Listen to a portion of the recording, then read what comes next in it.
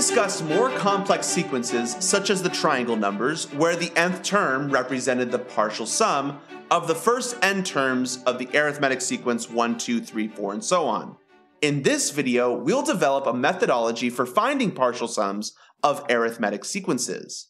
Hey everyone, real quick, I just want to mention that this video is a part of a whole course that I made. You can find a link to this entire course in the description below, and make sure to click on that subscribe button. Let's start by going through an example together. Let's find the sum 2 plus 5 plus 8 all the way up to 470.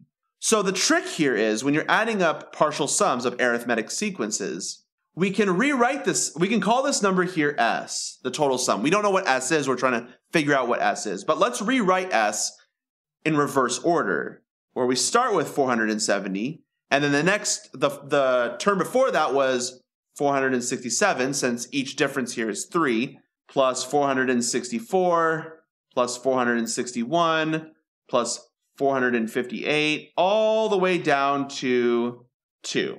So this is also S. They're both S, but written in different ways. And now we're going to add S with S. And then we're going to do so vertically, because you'll notice something really cool here. 2 plus 470 is 472. 5 plus 467 is 472. 8 plus 464 is 472. And you'll notice that each of these terms is 472. And so we're adding 472 to itself over and over again. How many times? Well, that's actually a trickier question to answer. I'm just going to give this one to you. This is 157 copies. You could do some linear algebra to figure this out. Simple linear algebra. I'm not talking like the complex linear vector space stuff. That would be slightly simple, but don't worry about it. 2s in this case then equals 472 times 157.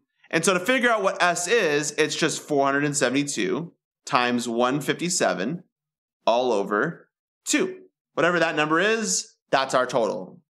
This methodology of adding a sequence to itself and reversing the terms always works with partial sums of arithmetic sequences. So I highly recommend you try this tactic whenever you see a partial sum of an arithmetic sequence.